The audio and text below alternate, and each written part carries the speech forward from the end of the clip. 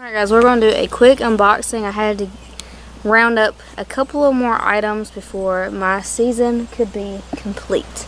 My dog's trying to bite the rod.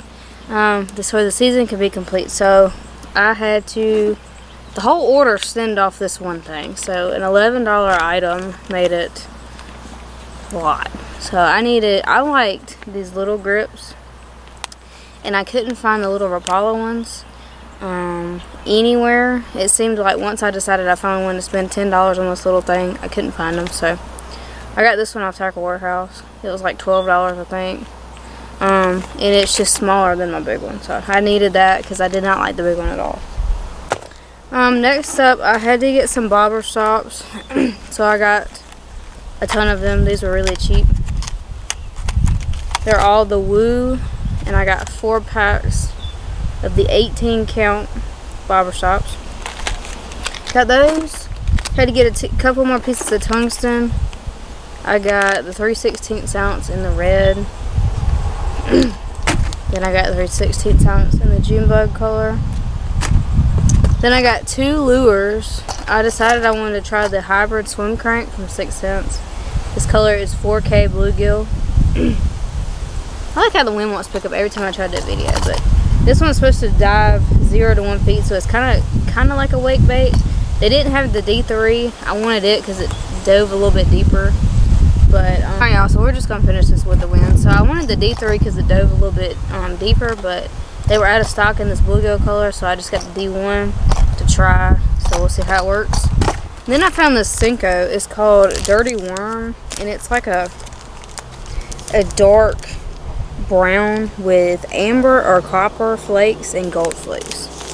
That's the color. I think that's gonna be a really good color. Then I had to get some more cheap pliers, and then you spend a lot of money and you get a shirt. So the big item that I got was a new combo.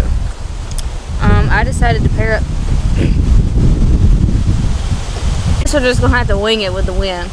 So I got a Curado 200 HD. This is the 7 something gear ratio, 7:4 to 1. I have the 6 gear ratio, and it's alright. It just doesn't keep up as fast as I like to go. So I decided to get the 7 Curado K. This is what this is, and I paired it up on a Dobyns. I'm trying not to break it. Sierra series. That looks really good. This is a 7-foot medium heavy fast action, and it's for Senkos, jigs, flukes, Texas rigs, and spinnerbaits. So this is going to be like an all-around, all-purpose rod, and this is going to be my baby. I've never owned anything this expensive in my whole entire life, so it's not as expensive, but it just feels like this rod should have costed like $500. But there it is again. So anyway, that's all it is.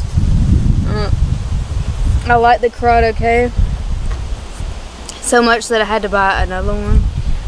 So I hope y'all enjoyed this unboxing, and I will see y'all on the next one.